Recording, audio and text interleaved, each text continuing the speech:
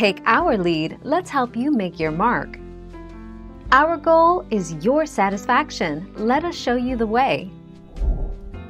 If your tax return status is still being processed, your tax return could be essentially on hold until the IRS corrects any issues and/or gets the additional information from you to continue processing your return.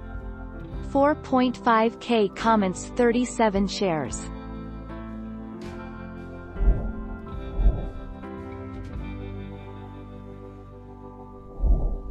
Take our lead.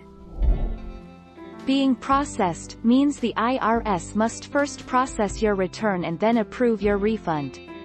Even though the IRS issues most refunds in less than 21 days after they receive your tax return, it's possible your tax return may require additional review and take longer. 7 June 2019.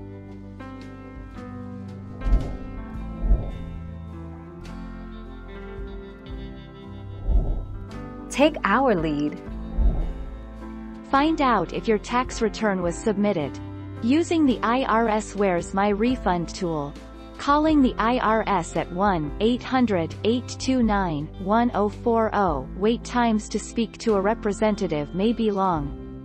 Viewing your IRS account information.